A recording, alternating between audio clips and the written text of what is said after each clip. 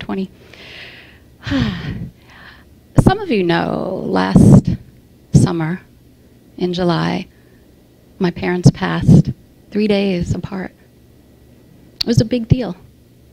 And I had done a lot of work prior to that on that relationship, my relationship with my parents, in particular with my mother. She was the one who I couldn't buy a mushy card for on Mother's Day. I just would read them. Well, that doesn't work. Well, this one doesn't work. Well, this one doesn't work. It was tricky. I was married in the 90s, and that first year, I went home 4 times, terribly homesick, even though it was a typically dysfunctional house. My mother, growing up, was very angry. She would say every once in a while she was angry with God, because we would ask her, why don't you go to church? My dad took the 6 of us. She would yell, often, at least daily. And she got to name-calling as well. So I felt, pretty tiny. What was interesting is when I went back that first year, one of those times happened to be around Mother's Day. And there I was. We're passing around the cards. All 6 of us were there celebrating. And we're reading the cards as they passed by. There wasn't a mushy one in the bunch. And 2 of them were identical.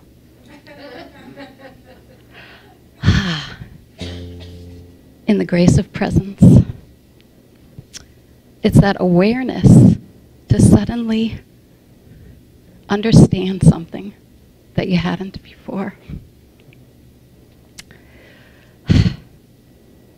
10 years later, my husband at the time and I were visiting. And, we hadn't visited yet. My husband at the time got a DUI. He jumped into AA, I jumped into Al-Anon. Suddenly, I learned about codependency, triangulation. These were normal events growing up. They were still normal every time I went to visit. The sisters would try and figure out whose house we were going to meet at. And they would attempt to include me, but not really let me know ahead of time. Just assume that I would show up. One of my sisters, she just was like that. She was one of those, perhaps she had boundary dysplasia. I'm glad you're laughing. I want you to laugh. So it would start off, somehow I would annoy her, and she'd yell, and I'd do the freeze. Then I would flee, yet she'd run after me and cross the boundary, even if I had stepped into another room and closed it, to yell some more. And then, of course, then I was fighting. Briefly, but still it was enough that really I didn't like to do that. That was what I grew up with, that was what I learned, but I never enjoyed it. I didn't get any pleasure out of that. And now, when I went back, I started asking more questions, because I also learned about a phrase called the adult child of an alcoholic. I was putting these things together, my mother's similarities and my ex-husband's similarities, their personalities, their way of being in the world. If my mother didn't approve of something, I would try to get loud too, but she would shut me down. She'd say something pretty unkind, like, I don't want to hear from you, you're the last person, etc., etc. So I'd get louder. And she actually did this one time. So I learned it was a no-win situation, and I learned not to do that. Well, my husband would do this. same thing. I was still using those childhood reactions to manage communication with an adult. It wasn't working. What was fascinating, though, was now I wanted to go home and start asking about my mother's upbringing, my father's upbringing. Why were you so angry? Her dad passed when she was in 7th grade.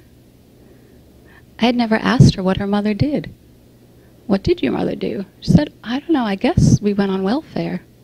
And then my mother got a job at the Hotel St. George, cleaning in New York City. They grew up in Brooklyn, both parents. Well, what did your brother do? She had an older brother and an older sister. She said, I don't know, he didn't work. Was he a drinker? She wouldn't tell. She swore her childhood was happy. I had a happy childhood. Was your dad a drinker? He only drank in the spring when he took the Mayflowers and made his own wine. That was the most I could get about her childhood and her upbringing. She just wasn't sharing.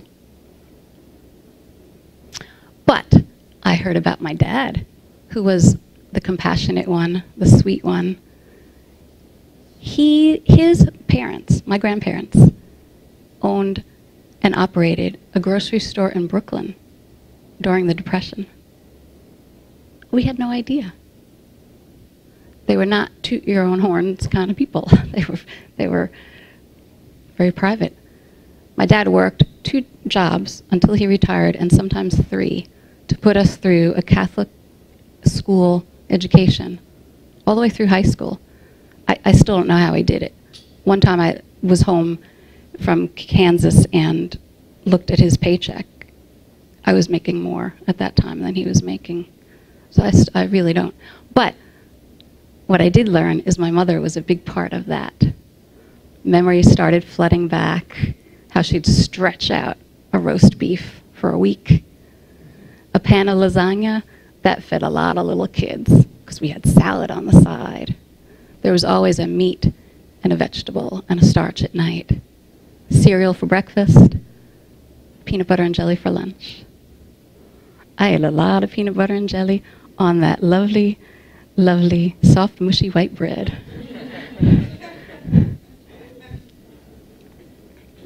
My parents, they did the finances together. They paid bills together. My mother would sit with my dad and write out. She taught me how to write a check. Make sure you have that little line after the pay to part. And how to write out the cents, dollars and cents, and put it in that other little box. She was really a big part of keeping that household running. We always had something to eat. We always had clothes.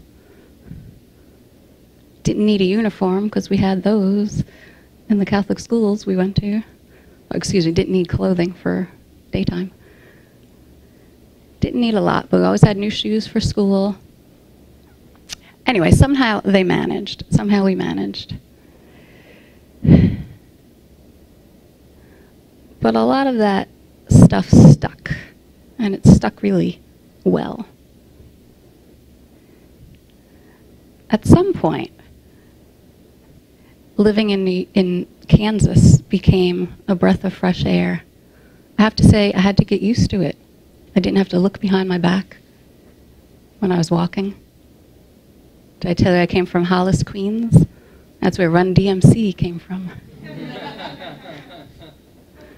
Or claim to fame.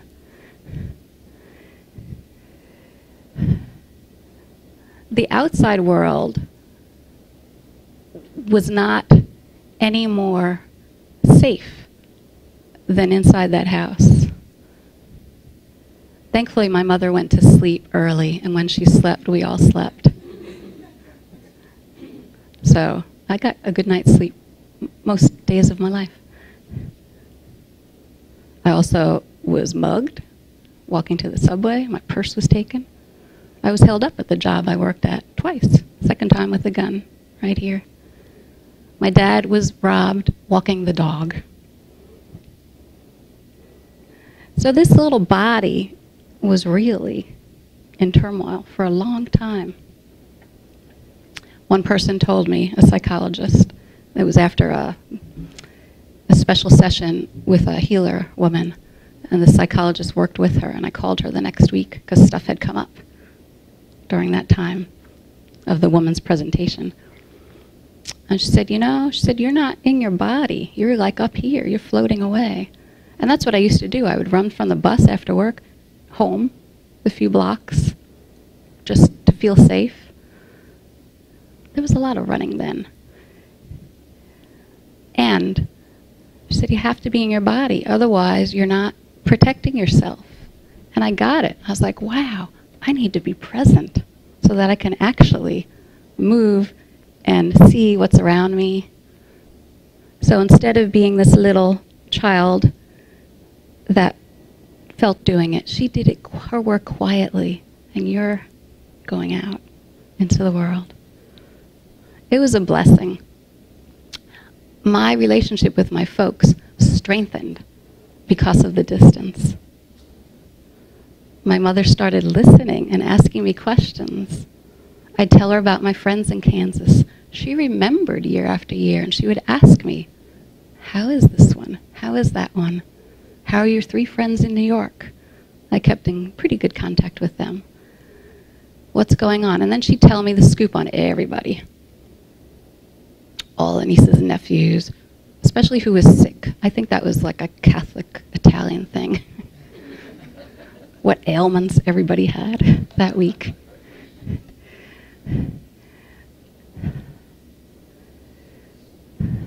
My dad, one time I called and he was listening to Placido Domingo on PBS. So he asked, do you get PBS there? Kansas is a totally another planet to most people in New York. It just is. I was like, yeah, let me see if it's linked up. Maybe Placido is singing here. And he was. So for about 10 minutes, we just listened to opera. It was really sweet. Beautifully sweet. Now, a couple of my sisters, our relationship did not stay very close. One in particular just really didn't understand why I didn't come back, why I wasn't there. And that's really recently that I'm finding that out. But it makes sense because of how that one would hold on to anger too.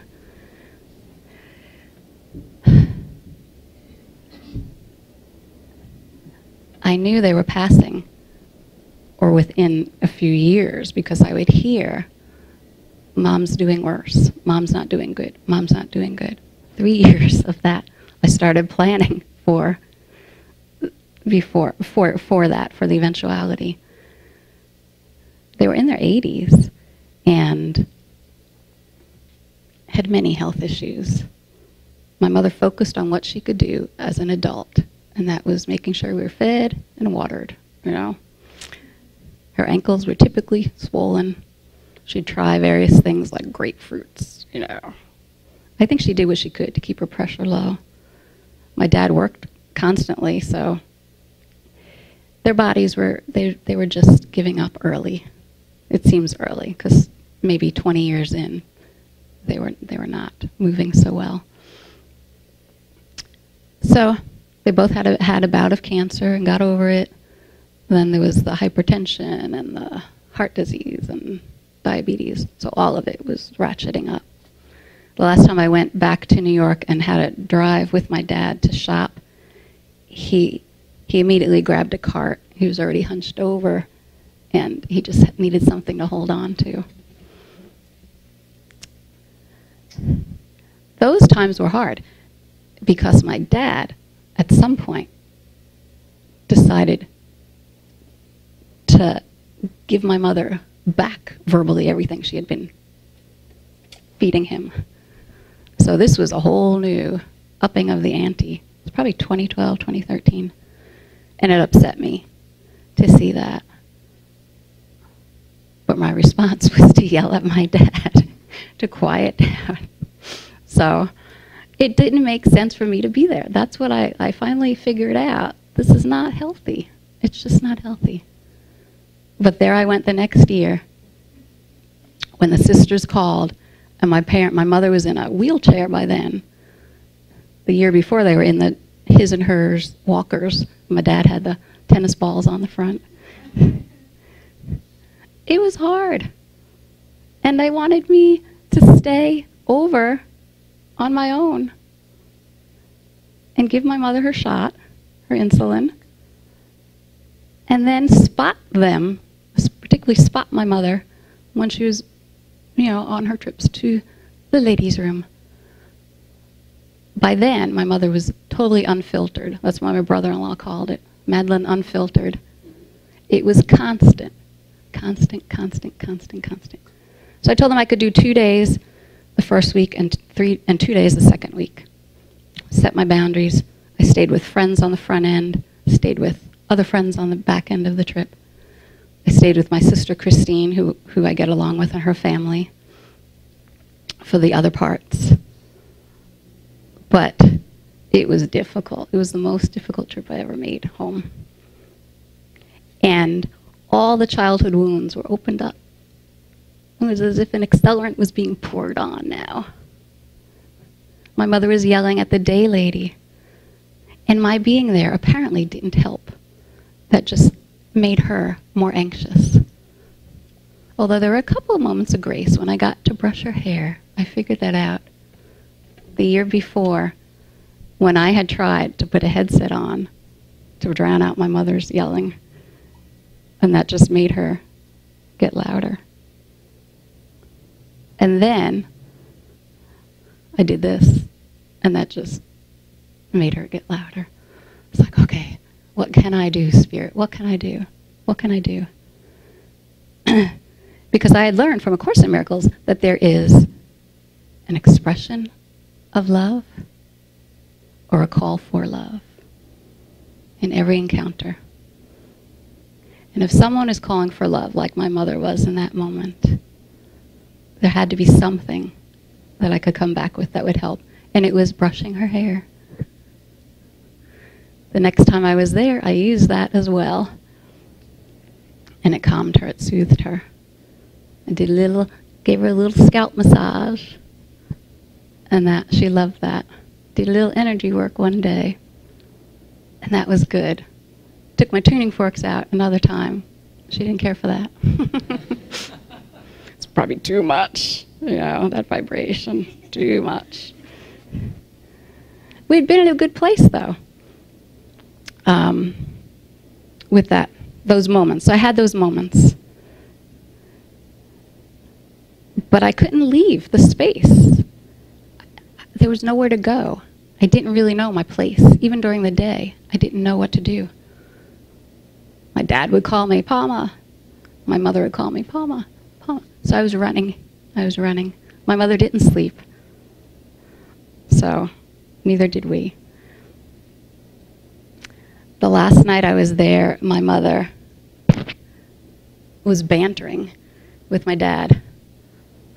And I had taken to sleep on the sofa, which was a little farther away from the room I had been in.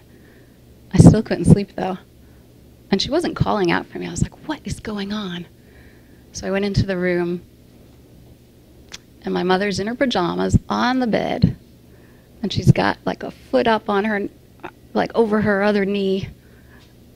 And she looks kind of drunk, actually. She's not, but she looks. And she's just standing there back and forth. Oh, you shut up. No, you shut up. No, you shut up. And then I come into the room. My mother turns and she says, is that Palma? Come on in. Have a seat. And I looked at her and looked at him. I just left the room. I was pretty darn upset. It's a funny image, and I'm glad I have it. I'm glad it's in my head, because it was just so silly. It's just a silly memory. It's when I got home, and there are many more lovely moments of grace that I'm sure have come out of that, and I would share if I could today. But what I want to tell you is that when I got back to Kansas, I was going around telling my husband, Rich, I think I have PTSD. I think I have PTSD. I think I know what that is. I think this is it. My friend Mary had driven me to Queens. I was crying the whole time. She was crying driving with me. That was a moment of grace. Another time, I'm bringing them in anyway, these examples. Another time before I left, it was about 4:30 in the morning, and I remembered to text a friend. That was a friend here. I said, I can't find the love. I can't find the love. I can't find the love. And she texted back in real time, 3:30 in the morning.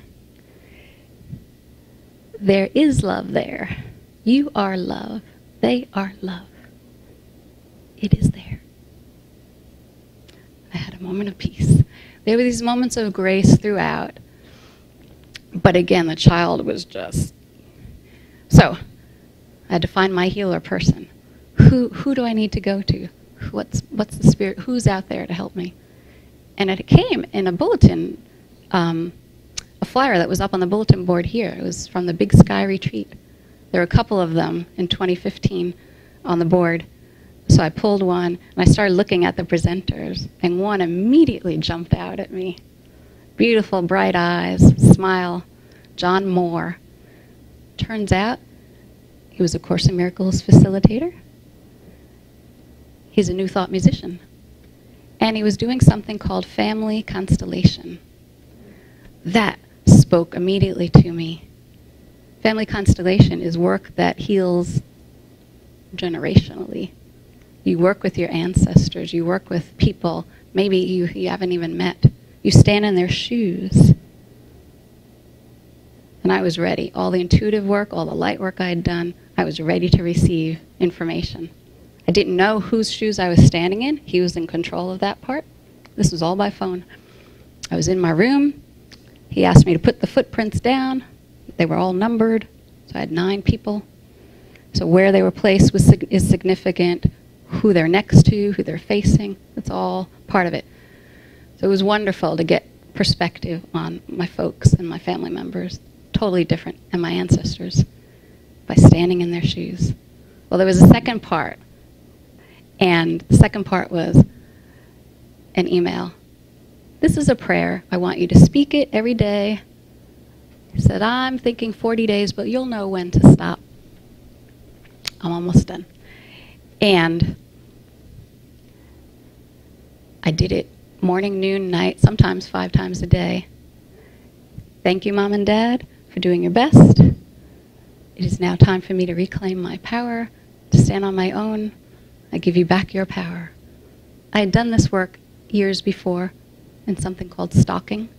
It's Don Miguel Ruiz's work with a student of his, Tess. And it was beautiful. So I was there doing my work, until something shifted in the neighborhood and brought my attention. It was traumatic. And my heart went there. My healing went to my neighbor and her family. And I stopped doing my intention. So I said, let me just count how many days I had done. It turned out it was 21 exactly, which many behaviorists say is exactly the amount of time that it takes if you're working consistently to shift a belief or a behavior or a habit. I had done it.